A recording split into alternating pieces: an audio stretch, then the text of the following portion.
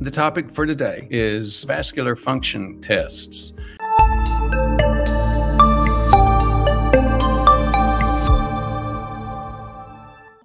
What are they? Well, here's the definition. It's a group of non-invasive tests which measure the abilities of your arteries to expand or dilate and constrict in response to challenges. You know, these tests can be helpful. Because most of my channel practice, almost all of it, is a remote or telemedicine practice, we don't use a lot of this because we just can't get a lot of access to our patients for these activities. But again, Todd Eldridge has a lot of that in his programs. Those of you who are getting CIMTs from Todd may want to ask him about some vascular function testing. Again, the tests can be helpful, but they require advanced quality systems to be reliable. And as many of you know who have seen some of our content on CIMT testing, it's the same issue. Quality and reliability in this type of testing is very similar to CIMT. The quality, the reproducibility is critical. And this is a favorite topic for a lot of guys. Erectile dysfunction. Erectile dysfunction is simply a failure of vasodilation, that function of arteries in the penis. It's a significant known risk factor for cardiovascular disease. Cialis and Viagra create vasodilation similar to nitric oxide. That's actually how they work. For those of us who have been long-distance runners, sometimes between 15 minutes and an hour, you hit that second wind. You start relaxing, you start feeling like, you know what, it's not quite so much a struggle as it was in the beginning to do this running. That second wind is a vasodilation. It's where you've had a nitric oxide developed by the intima. You've had a